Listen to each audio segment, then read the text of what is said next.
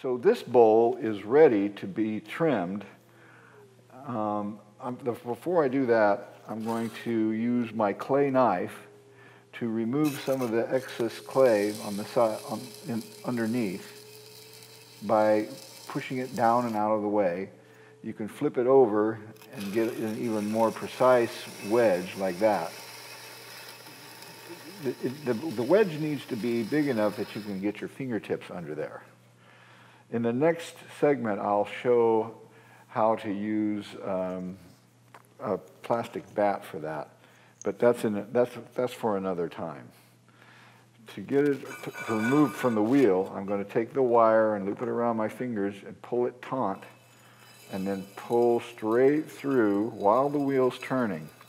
And that's the way I can separate it from the wheel head, like that. So I'm going to use my fingers, like a foursquare, to reach under that wedge that I've made, and then I can lift it off.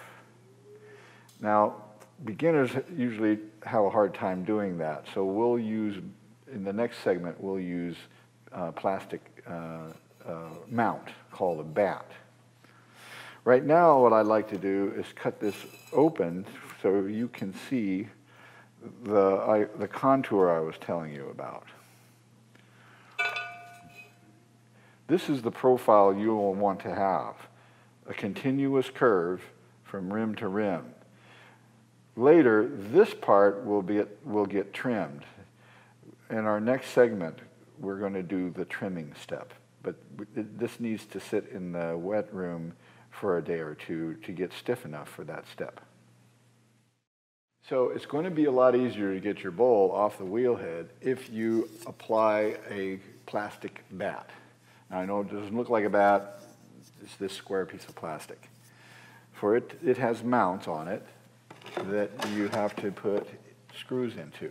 To do that, you have to remove the splash pan first, because otherwise it's going to be in the way of putting the screws in.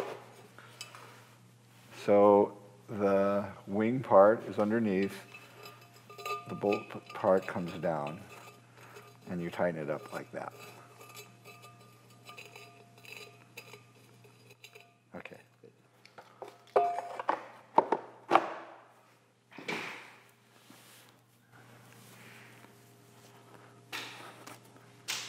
Now I'm going to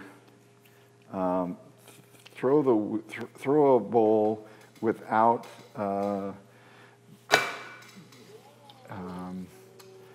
dividing the steps, centering, opening,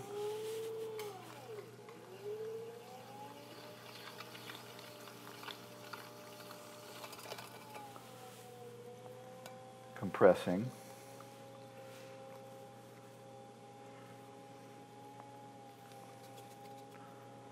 collaring, compressing again,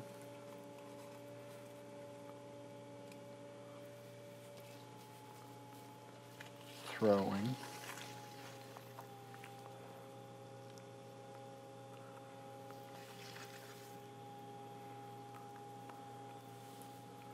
compressing the rim again,